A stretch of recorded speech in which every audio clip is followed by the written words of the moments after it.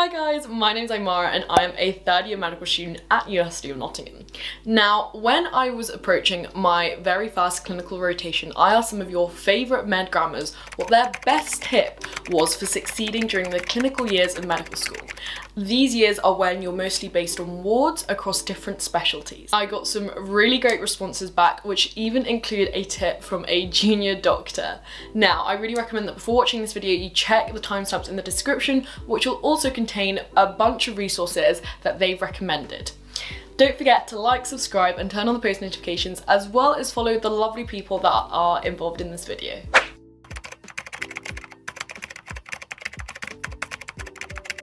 Now, unfortunately, placement won't be a 24/7 saving lives, adrenaline-fueled saga. There'll be many times where you're waiting around hours for a doctor that ends up not telling you that they took sick leave, or that didn't tell you they'd taken annual leave for the next 2 weeks. I used to think that this was just happening to me and that my peers were out there cannulating patients, inserting endotracheal tubes and taking histories, but I ended up finding out that in fact this was most people's experience. Another annoying part of placement can be the commute. Now, I remember in my recent placement, I literally once commuted 2 hours just for a session that was 1 hour long. Now, the method I've developed to study whilst I'm on placement is to make Anki cards out of the learning objectives that are provided. However, usually I'm way too tired when I come back from placement to actually review these cards, or I have specific learning packages or commitments that I need to do, or I literally just need to do chores. So I took the plunge and downloaded the Anki app onto my phone, which I think cost something like $21.99. But to be fair, it's the best money I've spent all year. And that is because during those really long commutes and during the hours I was waiting around for doctors and nurses, I was able to literally just whip up my phone and do Anki cards. Literally, the days that I've done the most Anki cards have been the days that I've been on placement all day. So whatever study method you use, whether it's Anki or whether it's something else, I recommend that you find a way to make sure that you can access it on the go, so that you can keep revising and keep topping up and consolidating your knowledge even when you're waiting around on the wards and to and from placement. That means you'll have less consolidation to do at home, you'll have less on your plate when you arrive home, and you'll definitely end up achieving a better work-life balance.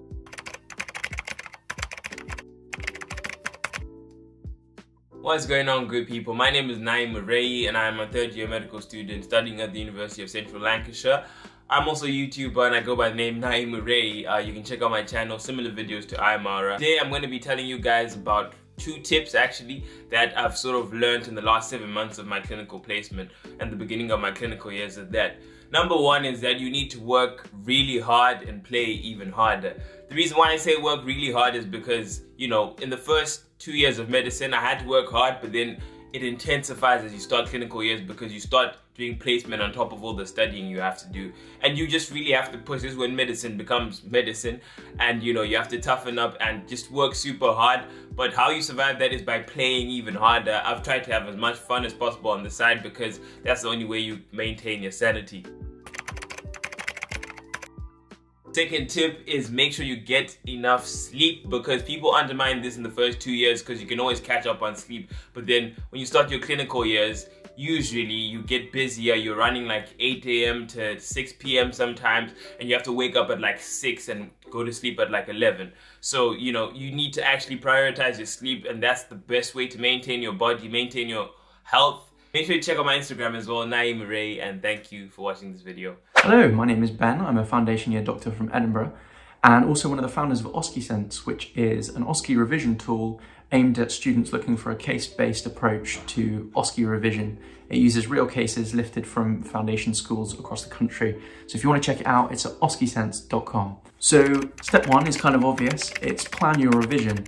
Whatever you think it's going to take, double it, and that's generally how long it will take. So the next tip, and this is specific mostly for OSCEs, but also for, you know, MCQ revision, is have a group that you revise with. Now, that's great because 1, you have some company and it makes it a bit more enjoyable. Secondly, it means it motivates you to do little and often revision. So we got together maybe once a week or once every other week to do OSCE revision, and that really helps cement the structure in your mind so that you're not stressed when you're cram revising about forgetting the structure. You can focus instead on your exam technique. Another great way to make sure you're practicing little and often is to team up with the other medical students on the ward. Often the junior doctors will be really busy, and although they want to give you teaching and want to give you feedback, it's difficult. The next tip would be try not to avoid subjects and topics that you find difficult. As junior doctors now, we realise that we wish we'd done those stations more often, because once you do them more often, once you drill them more, you become much more fluid at them, and it just makes exams so much more, enjoyable if you can forget the stress of remembering this sort of rigid sequence of events, and instead you can focus on trying to see actual clinical signs. While we're talking about difficult subjects, the next tip would be to make sure that you follow junior doctors when they're performing difficult skills, shadowing junior doctors when they're having difficult discussions and communication. So that includes breaking bad news, or explaining something difficult to a patient, or maybe even consenting them for a procedure or for a new medication. Don't forget that when you're in the exam, all they want from you is to prove that you're a safe junior doctor.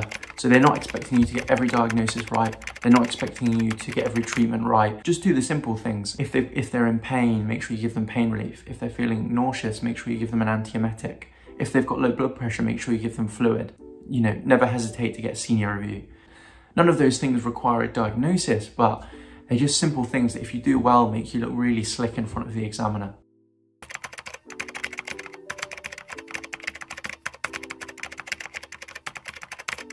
Hey guys, it's Liddy here. And my name is Hazal. We are from Journey to Med, and we wanted to give you guys our top tips for clinical years. I'll start it off. I would say that it's so important to kind of go into placement with a list of different activities and tasks that you want to complete. This will really help you establish yourselves on the wards and feel less out of place, because you actually have a plan of action in mind of what you want to complete that day. And I would say during placement, it's easy to forget about the other knowledge you need to know. You kind of get caught up in all the different skills you're trying to learn on placement, but also make sure you're doing flashcards or going over your lecture notes throughout the year, because at the end of the day, in your final exams, you're still going to be asked some scientific questions, so you don't want to forget that knowledge.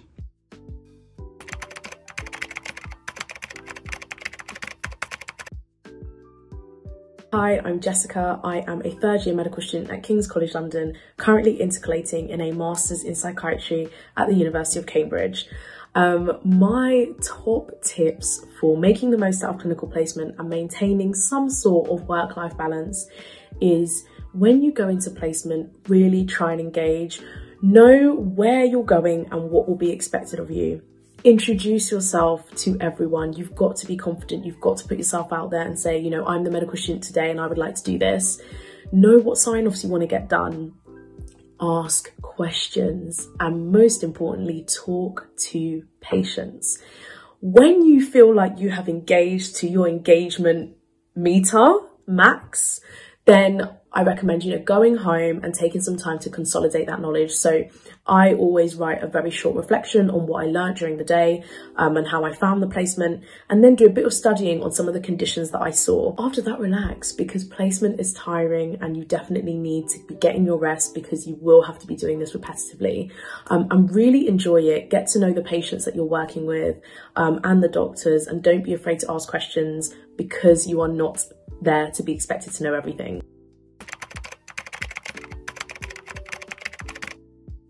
So one of the first things that I would say that's super important when you start clinical placement is to look after yourself, because it's going to be really intense. It's going to be pretty intense pretty quickly, and it can be quite overwhelming. The first thing you want to do is make sure that you have some sort of stress relief, hobby or anything like that just on lock, because when things get hectic, the best thing that you can do for yourself is to unplug and to do something that makes you feel good. Now, the second thing that I would really say is to make sure you have a really good support system. I know this sounds like duh, but honestly, you'd be surprised how, when things get really stressful, if you don't have anyone to talk to about things, it can get really isolating quite quickly. Especially with placement, you're moving to different sites all the time, so you might not always keep the same friends, or at least the same people that you see on each placement. You're going to move around quite a lot. That can be a little bit isolating. So you've got to make sure that you have a good support system to talk to fall back on whenever you feel like it.